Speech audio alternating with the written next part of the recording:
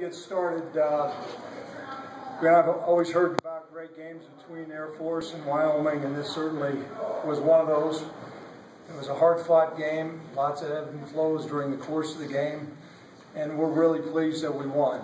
I think it's building a lot of momentum for our players to keep believing in the system and keep trucking along, never giving up. We've got room for improvement without question, but we're going to enjoy this win. This was a hard-fought win over a very good program. So at this time, be more than happy to answer any questions anybody might have. We talked about that last drive. I know offensively it was kind of a struggle, especially running the ball. But what clicked and what did you necessarily see from Colby where he really put an impressive drive together? Well, first of all, I thought our offensive line did a nice job of protection, and Coach Vegan did a masterful job of putting them in and out of some really good play selections. And then typically, as the game goes along, it's always tougher for a defensive lineman to generate some pass rush. And so we made some plays. We knew we were going to be in consistent four-down territory there, and we leveraged it right to the last deal and came up with the bootleg for the touchdown. And so we had one drive left in us, and we needed every bit of that drive. Do you feel Colby grew up in that last drive a little bit, considering his inexperience? For an older guy, he certainly did. Those are hard things to do, and so we'll build on that confidence. This is going to be a great momentum builder for us and for him personally. What the defense, Craig? I mean, you've said you're going to leverage your defense, and Air Force kids, their thing, they came out throwing on you quite a bit, but you were able to hang in there and get stops and get a turnover for the first time this season. So I imagine you got to be pleased with the way your defense. Well, this offense is a prolific offense that poses all kinds of challenges, and our defensive staff and the players really bought in. Now, Air Force had us on the run a little bit, but we did not give up any big plays tonight. Maybe there was something like 20 yards, but you can make them go the long, hard way and come up with a couple stops here and there, which we did. And so we're well pleased. Anytime you hold that point total down, your opportunities for wins go way up.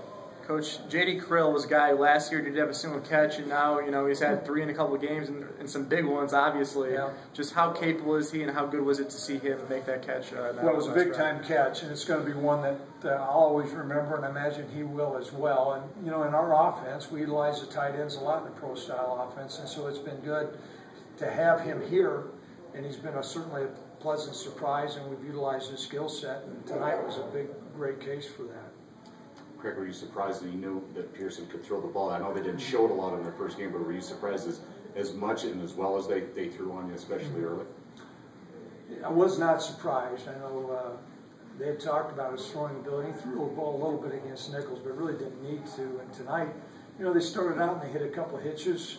We didn't tackle particularly well at the corner position. We hadn't tackled well in the first game, and obviously they picked up on that. So we had to change up some coverages, and I think once we did that certainly helped, because early in the game they had us on the run.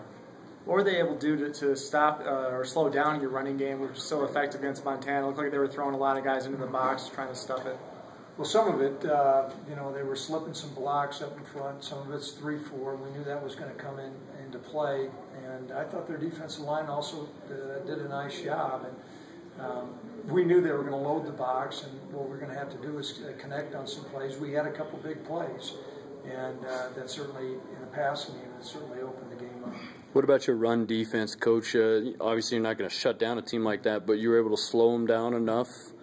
Us being disciplined, and you're right, you're not going to just wishbone offense. They're going to be able to move the ball some, and so what you try to do is just prevent big plays. The next play's ours. Keep on hanging in there, gang tackle, and that's what we did tonight. And, that game came down to one last possession, and we were on the right side of the ledger. Okay, the bootleg call on third down, was that Rand's, or was that yours when the timeout? Or? That was Coach Vegan's. Yeah. Believe me, there's very few offensive plays that I call around this place. And Coach Vegan's been doing that for a long time. He's got ice water running through his veins. I mean, he's 3 plays ahead, so we were all set on that. Did you say was it going to be 4 down if you didn't got it? Would you have gone for it on 4th down, or would you gone for overtime? Or we'll let that be determined by another day. How big was the turnover battle? I know you guys just had one, but you guys didn't turn it over, obviously. You know, how important was it with two field position teams to win that? Well, it's critical, especially how we play and how they play. And so ball security was really important. We've been stressing that, and it came about.